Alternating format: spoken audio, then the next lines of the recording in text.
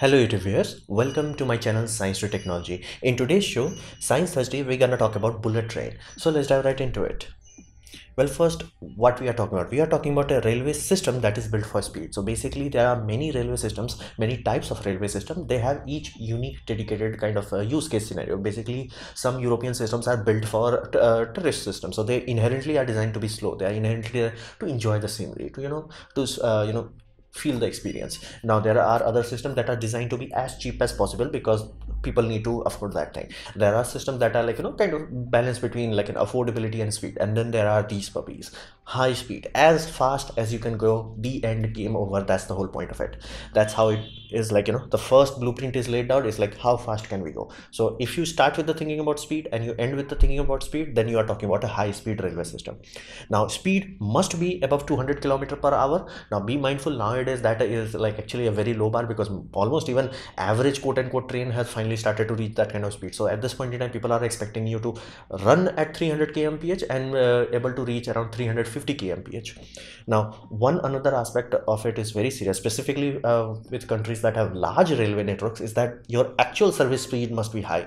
For example, you may have a scenario where this one railway train has the authority, has the horsepower, has everything that it needs to go fast. Let's say its driving speed is capable of touching 200 kmph, but here's the deal: it leaves this platform, nobody is expecting it to go at that very fast, but it only waits it only drives at, let's say, 80 kmph or 120 kmph, and then it waits for reaching a one specific straight where there's like going YOLO. But that's not the reality of high speed network. A high speed network must be at that whatever speed that is specified. For example, you go into TGP, its average speed, like, no, this is like how we are driving most of the time, that would be, let's say, 300 kmph. You go Shinkansen, that would be the same thing. So your actual service speed must be high. Another aspect of this thing is that the moment you start to exceed 200 kmph, you become the fastest ground-based commercial transportation there, because again, buses are not known for going ludicrously fast, and not to mention you can't even drive them that safely. Very again, roads are not designed, like, they are not built for that kind of speed. So fundamentally speaking, this will be the fastest way to go from point A to point B using a land-based system. Many people have phobias regarding aircrafts, and many people have genuine pain when they are inside aircraft because of sensitive ears. So again, if you don't suffer from any of those, awesome for you, but many people do suffer them, and for those people this would be a godsend. And you would be surprised, like, if you have a very large population, you may find out surprisingly large number of people would be like, even if this is more expensive, they're like, dude, shut up and take my money, I just want to drive on this. There is a very tangible physical reason for that. Now let's talk about rolling stock, basically anything that moves, basically the train. Now stability is the main issue, because we have been developing railway system for almost 200 years at this point in time, so we know how to make those. The only difference happens once you start to go at high speed is oscillation. Basically it starts to go ding ding ding ding ding ding. You do not want that. That's the biggest issue. Like when people started to actually do testing, wheels was just randomly leaving the track. It's like, nope, nope. So that hunting oscillation was a serious issue. And basically, whenever you are looking at a bogie of a high-speed system versus a normal one, there won't be too much difference. Only difference would be this will be fine-tuned in such a way that it can compensate for that oscillation, or it could even have active system to handle that puppy. That's the main thing. You have to make this stable. Everything else is like we already solved that issue. Another aspect is we want to make this train very light as possible.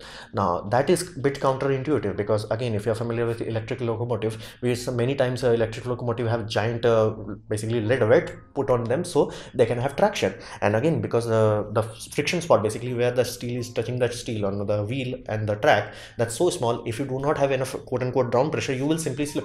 Your wheel will simply start to just grind it away. So there is a reason you do not want your wheel to randomly slip. You need some oomph behind it. So why the heck you want to make a train that is lightweight? The reason for that is not top speed, is acceleration and deceleration. So if you have given the same horsepower, even a heavy train will reach the same top speed depending on the aerodynamics. It will just take longer. But think of it this way: you have to start and stop train a lot. Again, specifically this was a very big deal with the Japanese system, because they were they like, as a high speed link, if you look at a European system, they are like, okay, it's going through a town, it's going at okay speed, and bam, it goes at a ludicrous speed for very long miles, like almost like 150 kilometers. They will be like nothing to worry about. But in Japanese system, okay, first stop, second stop, it almost feels like a high speed metro. So fundamentally you need acceleration and deceleration. For that, lightweight is necessary. Now you made your train lightweight, now you have the same issues, like how the heck the wheel will start slipping. So generally all these high speed systems utilize electrical multiple unit. Now how divided that puppy is, that depends on the system, because in earlier European system they could not risk going all out like Japanese people did. They were where their each bogie, basically bogie is the set of wheel that you see and you sit inside the coaches. Each bogie had the driven systems. Basically every wheel was a driven wheel. So fundamentally that gave them ludicrous high basically ability to dump energy into the track very efficiently. So think of it this way, like how a car that has four-wheel drive will always have better traction, same thing happens on a train also. So European systems in early days, they did not attempt that. They simply relied on their long straights to like, okay, we're gonna have the locomotive and we're gonna go YOLO on it. Then they started to realize, yeah, that's really not that feasible. Then they started like put one in front, one in end, then one in between. Then they're like, okay, we just give up, just use a normal bogie with as many bogie as powered as possible. You may find a different mixture of that scenario where it's like, hey, every other bogie is powered. It's not necessary where you have to every single wheel has to be powered. It's just like large amount of them has to be powered. So electrical multiple unit is a very efficient way of dumping power into the tracks. Now there is another advantage of that. While it does increase your total train weight, the concentration of that weight is very gentle. So it's not like, okay, engine is going, your track is like, I can barely hold it on to like, okay, I'm relaxed now. So instead of that big dip, your train is like little bit dip, simply because the weight is spread out more. Each bogie has a bit more weight of motor, transformers and all that jazz. So it's more basically gentle on the tracks. So these are the fundamental things that we have to think about when you are talking about rolling stocks that go for a high speed system. Now let's talk about the main reason why you don't see it everywhere: infrastructure. Now this is the primary expenditure of a project. Everything else at this point in time would be chump change. It would be like, dude, I don't even count that. It's like you take a budget, less than 1% would be spent on the rolling stocks. Like that's how expensive these things can go. And if you go into any land conflict and any political hoo-ha, God save you. Because this puppy, if you are ludicrously lucky, if you are idiotically efficient as basically Chinese people, which exceeded the efficiency of Japanese people. The sole reason was like, Japanese people, they built it first, so they were learning a lot. Chinese people had the advantage, like, dude, you do it first or you do it better. So they did it better. So they are almost able to touch $10 million per kilometer. Now European system, good luck at that kind of price. You will generally be at 50 million. The reason is just buying that land has so much hoo-ha. That's the biggest reason why America is unable to do that. Like the amount of money spent just to get the goddamn land is bonkers, to say the least. Even though it's government, it's like one division of government is talking to another division of government and to another division, and you just burn through 4 years of time just on that. Like that's the thing that we do not think about it too much in day-to-day life, is that red tape is a very serious issue. And this is one thing they basically people of China realized very early on. It's like, no, we cannot have this much red tape. So they're like, okay, this person is responsible of taking care of this, and he will have ultimate authority, and if something was wrong, he will be sent to the chopping block. So the idea was very simple: one person takes care of all, and it's very efficient. And they standardize everything, land permits, everything had like a format. They spent time on making that format, and then they standardized it throughout the country. So everything was like this, okay, wait 5 minutes, stamp, done, go home. Done. Everything was mind-bogglingly fast. And then construction industry, all those things they made sure it's optimized. Only then they are able to reach around the lower end of that 10 mile per kilometer. European systems are ludicrously expensive. They can easily reach up around 25 to even more than that. So that's the reality. And especially if you're talking about a big country like USA, where it has freaking 3 time zones, or Australia, which has multiple time zones, you will be in a scenario where the track length would be so high. It's like, yeah, let's just stick to with aircrafts. So that's the primary aspect. Another thing that Japanese people finally figured out, the sole reason high-speed network was never working anywhere in the world, was it was always sharing the network with 3 things. Basically, you have your express service high-speed system, then you had your normal basic stuff, and then you had your freight corridors. So basically 3 things were trying to use the same system. So the Japanese people are like, nope, we have to build a new independent isolated system just to take care of one thing: high-speed passenger service. That's the sole reason they managed to make it work, and to make them obstruction free. Now this is the more expensive reason of that, because train, while they are flexible, if you want to run them at speed, you basically have to give them a straight path. Like they can go around curves, they have a lot of curving tracks, but then they can manage it. It's just that if you either you do that, or you basically make a straight track. If you make a straight track, you can go fast. If you make a curvy track, good luck, bye bye speed at that point in time. Even with a tilting train, you cannot really go very fast. So And achieving obstruction free simply means every road has to be either sent down or up through your highway. And not to mention, the reason why you won't do the with the railway tracks is simply because the gradation must be remain very constant. It has to be like it cannot be like twing twing twing. You do not want to do that. So fundamentally, making sure that is achieved, that is very expensive. That requires the amount of road permits. It's like, okay, you have to talk to this council to about this road system, this like idiotically mentioned.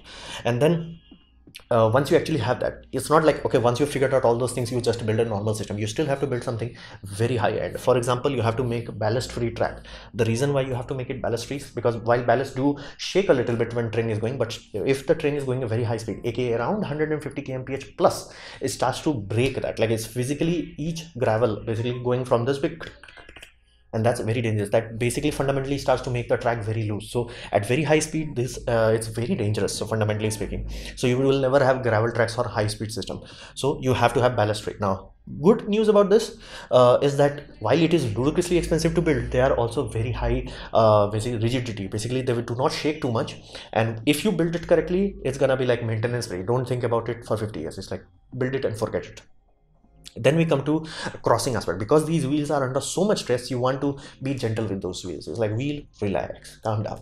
So every crossing has to become swing nose crossing. Now, if you are ever traveled in Indian Rail or watched any video from inside the coach, you will know that train the bogie is going through a basic crossing. It will go khadung khadung khadung khadung. You will always know that. Guaranteed you will know that. The reason for that, there is a giant gap in this basically joint, wherever that joint is. That is unacceptable if you want to make sure that your wheel lasts longer. It's not that a wheel cannot handle that impact. It's just that it's gonna degrade fast. And even minor impact on a minor dent on a wheel, which is going at 300 kmph, that could turn ugly very quickly. So they have to have swing nose. Now this looks very weird. It's like the whole track is going nope, nope, nope. I have provided a video down below. Please do check it out. And that itself is just one step. Then you have to have a basically radio signaling. You cannot utilize a basically red, yellow and green signal. It will simply not work. It's too slow. So fundamentally, all these systems are automated to nth degree, and they are utilizing radio signaling. So even if a driver misses a signal, the train will be deployed with emergency braking without any issue. You do not have to think about it. It's almost automated at this point in time. So that's a compulsory thing. Then we come to continuous welded rails. So each rail is made as long as possible in the factory from day one. That's how basically long they can make it. They make it. Then they weld multiple of these things, and these things can go long, like ludicrously long, before they actually have expansion joint where they have like a diagonal slit. So they, even in those location, your wheel does not go through unsupported section. So infrastructure wise, it's ludicrously expensive. And whenever you see these things, you are just seeing the surface layer, because below this there is like giant foundation laid down. Sometimes that foundation could have like gravel, rocks, and like sometimes even cement or sometimes even concrete to just like make sure you have a stable ground. Because you can, if you are going through, let's say, a place that is very earthquake prone, if you don't have good foundation, every earthquake will just basically wonker your basically mess up your tracks. So that's why infrastructure is ridiculously expensive. Now we come to the economics aspect of it. Now this is the reality part. This is the part that bitch slaps most of the people, is that if your country does not have GG amount of GDP, do not even think about it. Like, you can try to think about it like Vietnam did, but yeah, the moment the bill will start to come, or even the projection will come, I'm not talking the overrun, cost overrun, I'm just talking the minimum projection that any organization that is worth their salt is gonna give you, you'll be like, no thank you. So that's the whole thing. You have to understand, this is ludicrously expensive, and it's rarely profitable. Even in Japanese system, only some links are profitable, and those links are basically carrying the weight of most systems that are not profitable. That's how idiotically expensive this puppy is. So why the heck invest in this? Well, reality is it allows you to move people. Now people are resource of a country. It's not basically minerals or anything like that. It's people. If you have people, you have money. If you don't have people, you don't have money. So this is the logic of China. It's like, hey, we have Beijing, okay, capital. We got all the quote-unquote IT sector, all the factories, everything is there. But you can't cram too many people in one city. Fundamentally, you cannot do that. And you will notice that with, let's say, New York, Bangalore, or every major city, you will know a point where it's like, dude, it's too choking at this point in time. Yes, there are factories. Yes, there are businesses. It's just like living cost is so damn high, and people are crammed so tightly, it's almost suffocating. And it's not good for people. Productivity goes down, and it's like it becomes hyper competitive for even a small thing. It's like, this rent is like $50 million for 1 square bedroom.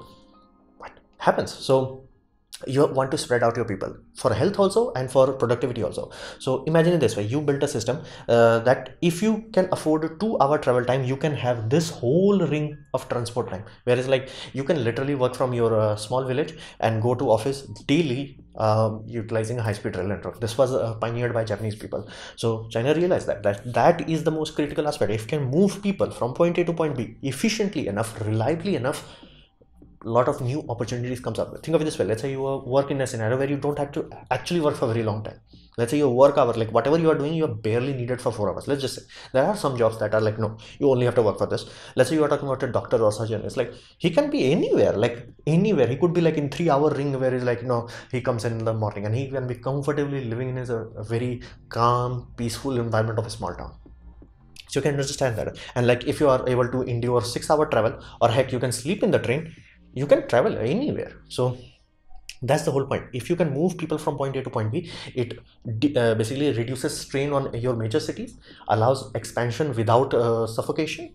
Those are really awesome things. Now, one thing China did amazingly well, it was what we call playing the long game, stimulation of economic growth. Think of this way: China realized very early on, is like either they can do what India is doing, it's like buying trains or locomotion from everywhere else, or they could start to build it on their own. Now, there was another benefit of that. It's like if they start to build it, it's not something that even we'll start the factory and tomorrow we're gonna have that. No, it will take 5 years minimum. But here's the deal: to building the tracks will also take barely 5 minimums. So they started all these projects parallelly, and they even had went back to colleges, university, and like, okay, they laid the foundation of which like over time, like over 5 years, they're like, okay, we have engineers are ready, we are good to go. Factories are now complete, the production starts, we are ready, good to go. Tracks are complete, first trial runs can be done, we are good to go. So that's how they build it so efficiently. And that's what the economic benefit of that is. Like every factory that was opened, and because these factories require you to have high output rate, otherwise like there is no point making a factory that only makes one train. You have to make 50 60. They had to make more train system. While they were running in debt, they were creating an infrastructure that will outlast them. They were creating an economic growth everywhere. People can move from point A to point B. They were creating factories, jobs, infrastructure, colleges, university, all those jazz. So basically it was investing on a very long term. It was like they were going down $10 billion and they were coming up like few billion dollars. Like almost $1 trillion was spent in this sort of project, and everybody's minimum assumption is like they made at least $3 trillion out of it. Not directly, be mindful, directly it's a negative system, but if you look at the secondary benefits, it's like, bro, shut up and take my money. So let's talk about India. Now, India and Japan is going through what we call technology transfer. Basically, these two people are coming together and they are learning from each other, figuring things out. And Japan is helping India to build its own high-speed network system. Now, while that is being going on, another backup project, not backup, I would say side project has been started, that is dedicated freight corridor. Now, you have to understand this very thoroughly. India has large population, as in idiotically large population, which means every a ticket has to be surprisingly low in terms of cost, which means railway has to move a lot of people for very little amount of money, and that's just not profitable. Flat out, railway passenger division negative. It's just the question is how negative. It's like, hey dude, we almost -5%. Awesome. That's party time for them. It's like -5%. Awesome. Like on an average year it would be like -25 or 25, like just to give you a rough idea or estimate, so to say. So railway makes most of its money from freight systems. Now freight systems are falling behind simply because to compensate for large population, they are putting more trains, same network, congestion. Like the only thing you're gonna delay is your freight system. Of course, you're not gonna delay your basically passenger train. So fundamentally freights are falling behind. Side effect of that, more and more freight is trying to be diverted through trucks. Side effect, trucks consume diesel. Diesel is a national resource, you do not want to spend that, and not to mention it also degrades your highway system, so everybody loses. So dedicated freight corridor was created. For idea was very simple: they're gonna give you a reliable system where it's like, dude, ship your transport basically actual bulk good from point A to point B utilizing the system. You don't have to think about delays, you don't have to think about rising cost of diesel, you don't have to think about it. It's like it's a reliable accountable system, so to say. And that government is already opening small sections of it, and they're already starting to have some early estimates coming in, and they're like, yeah, this will make money. So that's a really good investment in it. And they are directly learned from Japanese systems, so they do not have crossings. They try to remove as many rail crossing as possible. Like most of the network, train does not have to stop down, there is no railway crossing. Most of them either the local traffic is diverted below or the train is diverted above. So fundamentally, if you travel in those lanes, because there are many places where the railway track is next to normal passenger track, so you can see that it's like, damn, It's like you don't have to think about it. It's like these trains, they can just go yellow. And not to mention, while India has electrical catenary wire system, basically electrical overhead, it was designed for a normal system, so they can only carry one container. But to have bulk freight, you have to have dual containers. So India may be only place in the world where you can have dual containers on an electrified system.